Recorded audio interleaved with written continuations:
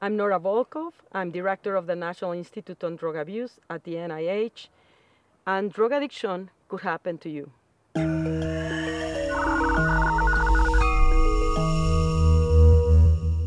What turns people to drugs? And that's a very interesting question because there are multiple factors that determine it.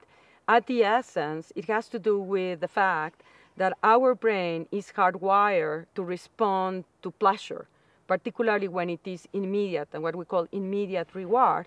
And when someone takes a drug, it is very, very rewarding. So biologically, we have the vulnerability to seek rewards, and therefore drugs can be very appealing. Now, not everybody seeks them, and why is that so? Well, it depends on what are your alternatives. So if you have alternative choices with other rewards, you are much less likely to go for drugs than if the only available reward that you have is the drug. And that's where culture and social systems play such an important role, and why we may see differences on why people that may be coming from lower economical classes may be at higher risk, because they may have less behavioral alternatives for reward, and therefore they may fall into drug taking. Having said that, one should not become complacent, because the reality is that addiction does not discriminate, and people can become addicted no matter from what educational achievement you have, or socioeconomical, or what your ethnicity. No one is completely invulnerable to it. And we know, for example, that genes are important. We know that the age at which you start taking the drugs are also important.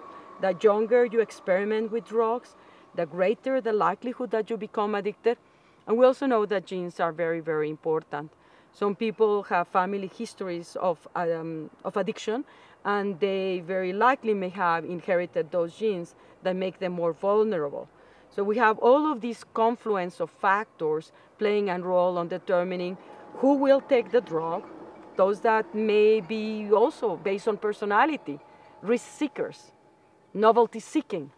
Those individuals may be more likely to want to see, well, what does it feel to take a drug? And then you have those individuals, for example, that may be taking the drug as a way of auto-medicate themselves.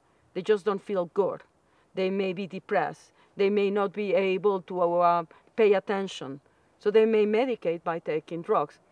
And finally, of course, you have the regular use of a drug as a social lubricant, where you put alcohol for people to have a good time, or kids may be using psychoactive medications, pain medications, stimulants, to have fun. And those that may have in that interaction of you get the exposure and then you have the vulnerability, and those are the ones that go then into trajectories of repeated drug use and, unfortunately, in some of them, eventually addiction.